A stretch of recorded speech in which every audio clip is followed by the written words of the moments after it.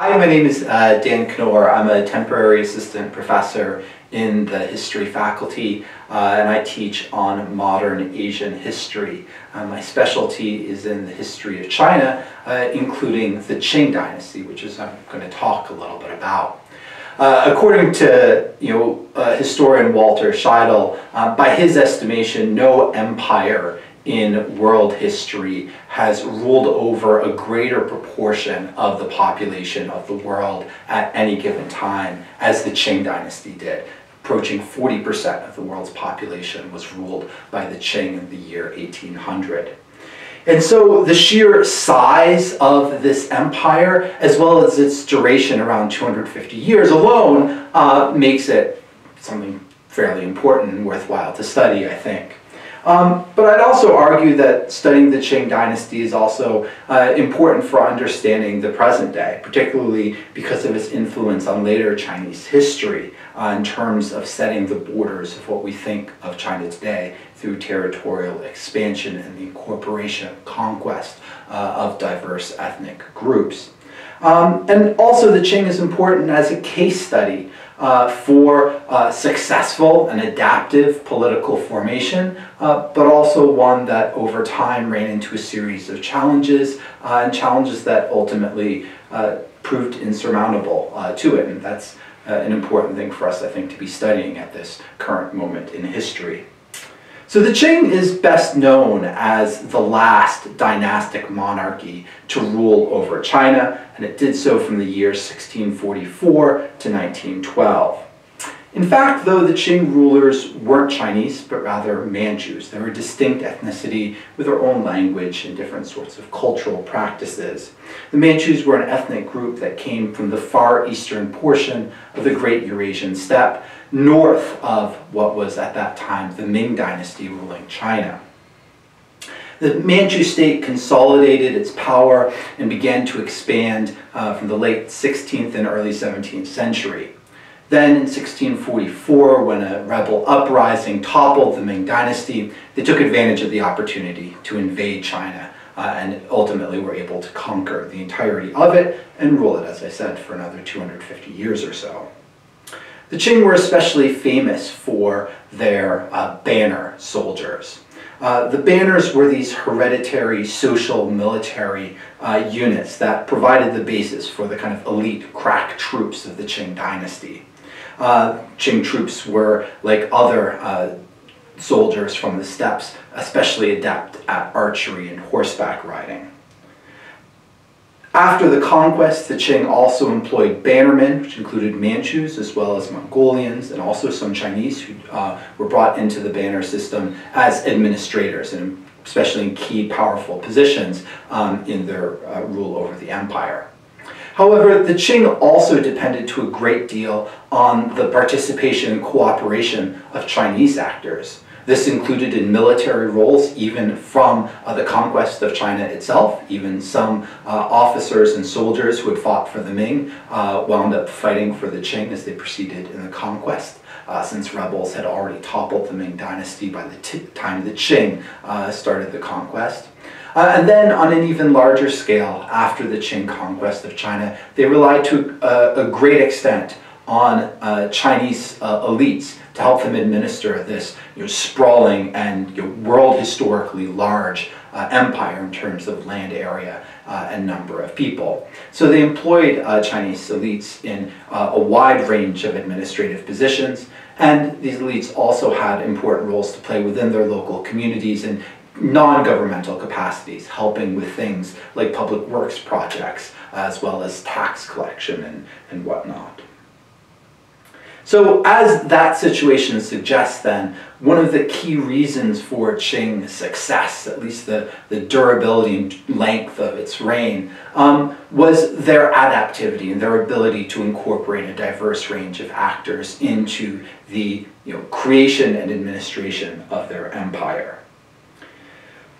For example, the Qing adopted the Chinese structure of administration that had been effectively in place at the end of the Ming dynasty and employed then Chinese actors in filling those roles. They also took on ideological aspects of Chinese forms of rulership, where the Qing emperor played the role of the son of heaven, who had a moral and political responsibility, both to the subjects of his empire, but also to the cosmos as a whole.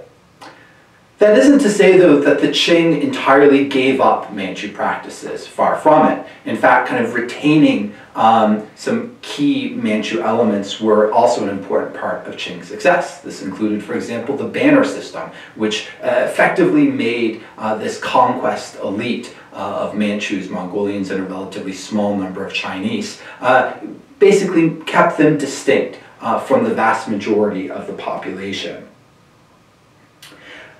Likewise, while the Qing emperors appealed to this Chinese ideology of imperial rulership, they also developed a pluralistic ruling ideology, so that they ruled different sets of people in ways that were legible to them. So to the Chinese, the Qing emperor was a son of heaven. To the Mongols, he was a great Khan. To the Tibetans, he was a Chakravartin wheel-turning king, and so on. And so to different groups, the Qing emperor could play effectively different sorts of roles in order to make them feel like part of the empire on their terms, more or less. We can see this dynamic between the distinctiveness and pluralism of the Manchus and Chinese cooperation in the empire in the expansion of the Qing in various frontier regions. One of these regions was the southwest part of China, where the Qing encouraged Chinese settlement at the expense of indigenous peoples. Doing so helped ease population pressure in the highly populated and productive eastern parts of China by opening up, from the Qing perspective, more land for Chinese settlers, which then provided a stable tax base for the empire. So it was a win-win sort of situation. So both increasing tax revenues, but also giving the government and Chinese settlers more direct access to natural resources like copper, which was needed for minting coins, as well as timber, which was in increasingly short supply in eastern parts of China. This process of settlement in the Southwest took advantage of crops from the Americas that were now available because of ongoing trade via Europeans. These included maize and sweet potatoes, and these facilitated Chinese agricultural settlement of upland regions where existing practices of rice agriculture weren't as effective. And so there's this very cooperative relationship between Qing rule and Chinese settlement and expansion into the Southwest. There's a somewhat different arrangement in the Northwest, where the Qing expand militarily over the course of the late 17th and even more into the 18th century. There, the primary concerns driving Qing expansion were security concerns. The threat to the Qing was the rise of a Mongol state called the Dzungars that threatened kind of an emerging bipolar system between the Qing and the Russians, who had negotiated a border treaty in the late 17th century. And so the Qing at first tried to get the Dzungars to submit to their overlordship, effectively using diplomacy and also offering trading privileges. However, from the Qing perspective, after repeated rebellions of the Dzungars, who wanted to create a state for themselves, autonomous of the Qing, in response to this, increasingly adopted a militaristic policy, and this culminated in the conquest of what is geographically called Turkestan, what's today known as Xinjiang, in 1755, and after which the Qing exterminated many of the Dzungar men, kind of early incidents, we might say, of a form of genocide. And the Qing named this region Xinjiang, or New Borderlands, as this kind of new part of their empire. Initially, the Chinese had a fairly limited role to play in Qing expansion into Xinjiang. Chinese merchants did play an important role in shipping grain out to this region that was very far from the most productive agrarian regions, and that's one of the things that made the conquest very difficult for the Qing, was the logistical challenge of shipping grain and other goods into the interior. And so the Qing government relied on Chinese merchants with already highly developed supply networks to help them accomplish this.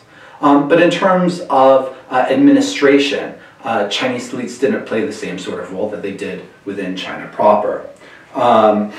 Instead, it was more kind of Manchu and Mongolian bannermen who oversaw the local administration and governance of the people who lived in Xinjiang, which included a large number of Turkic Muslims we know as Uyghurs. However, that situation did wind up changing in the 19th century as more and more Chinese elites became increasingly aware of Xinjiang and began to see its land as a resource that could be exploited for, among other things, agrarian settlement, and encouraged more and more migration to the region, and then fought very hard to reintegrate it into the empire after a major rebellion in the 19th century. Speaking of the 19th century, this kind of gets us into the history of the eventual fall of the Qing dynasty.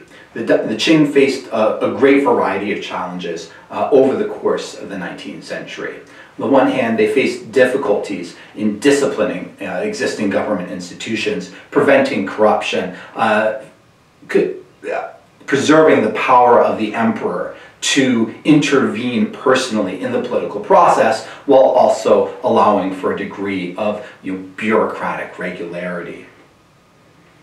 By the turn of the 19th century, the Qing Empire economically was running into the kind of ecological limits of its highly productive agrarian system. And so you see increasing incidents of things like floods. And then when there are floods or droughts or other so-called natural disasters, because of the high population density of large parts of the empire, the humanitarian effects of those disasters were particularly acute, and many people could die as a result of even relatively short-term downturns in agrarian production.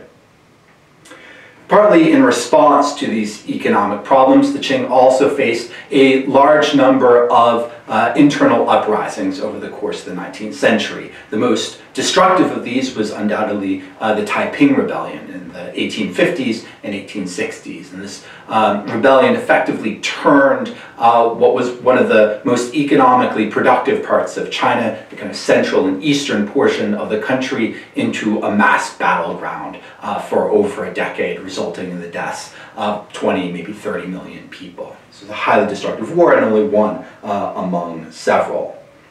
Over the course of this century, the Qing also faced a variety of foreign threats. Perhaps you've heard of the British Opium War, where it's fought over the efforts of British merchants to import opium into China.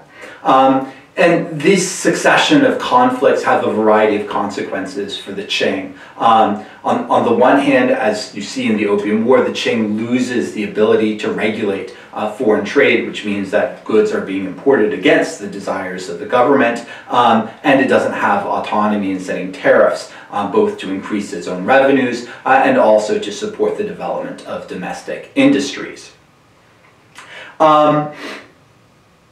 The Qing also make territorial concessions to foreign powers, like the island of Taiwan, which the Qing had conquered in the late 17th century, but was forced to cede to Japan in 1895. And then, as a result of these conflicts, the Qing had to pay a series of very heavy indemnities to foreign countries. And these wound up constraining the ability of the Qing to undertake the reforms that a vast variety of actors were increasingly realizing were necessary in order to preserve the empire. The accumulated effects of these crises really came to a head then in the early 20th century and culminated in the 1911 revolution, where a combination of efforts by revolutionaries to topple this Manchu Qing government.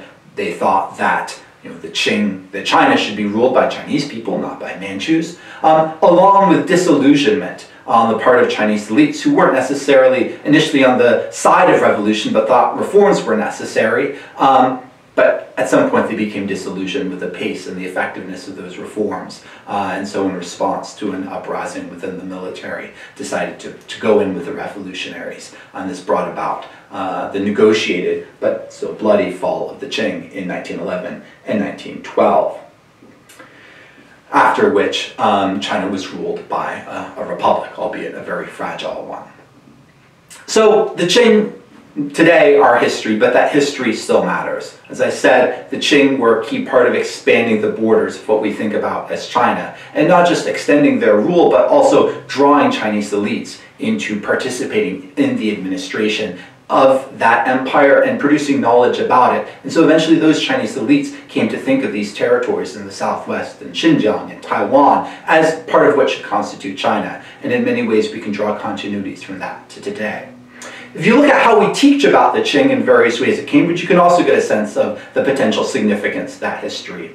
For example, in our first year outline paper on 20th century world history, I've given 2 lectures on the fall of the Qing in 1911, as thinking about this event in Chinese history from the perspective of world history, and how it relates to themes of growing global interconnection, the deployment of steam technologies in the forms of steamship and railroads, and how despite this greater global integration, there are also destabilizing effects of that, both domestically, as we see in China, but also internationally, as we see the growth of inter-imperial competition proceeding alongside and through this process of global integration, and ultimately that culminates in a major global conflict, the First World War in 1914.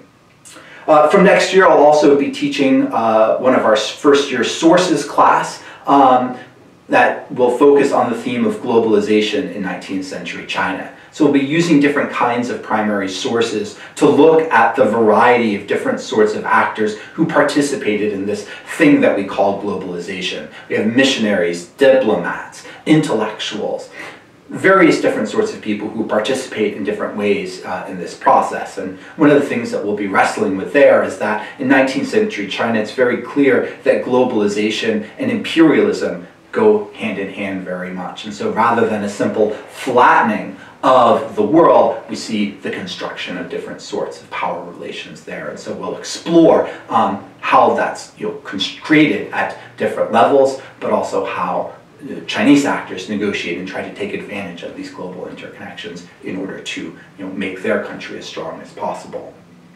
And finally, from next year, we'll be teaching a second-year class on empires in world history. And the framing of this class is thinking about different empires around the world comparatively through different themes that they, in various ways, share in common. So there'll be a series of thematic lectures, and then students will be able to have the choice to do supervisions on 2 different empires. And so if you're interested in the Qing Empire, you can do a deep dive through a series of 4 supervisions on different aspects of the Qing Empire, kind of across that history that I just sketched very briefly, but of course you'd have the opportunity to go into much greater depth and kind of much more self-directed reading into different parts of the Qing Empire, such as its expansion into different frontier regions, depending on what interests you. In terms of where to go next, if you're interested in learning more about the Qing Empire and its history, one book that I very much recommend is Stephen Platt's book, Imperial Twilight. I really like that book because there's some really kind of wonderful and engaging narrative in it, of course, but also because the timing of the book straddles this kind of 18th century, this age of prosperity, and moving into the 19th century, a period of kind of great trouble and turmoil for the Qing dynasty, and it leads up to the First Opium War. And I think, for me, that's a really interesting period of history to be studying as we think about what it might look like for the world, for our world as we know it, to kind of change in really dramatic ways. So that's a little bit about the Qing dynasty, who they were, why I think they mattered, and some opportunities for you to learn more about the Qing, either here at Cambridge or otherwise through your own reading. Thank you very much.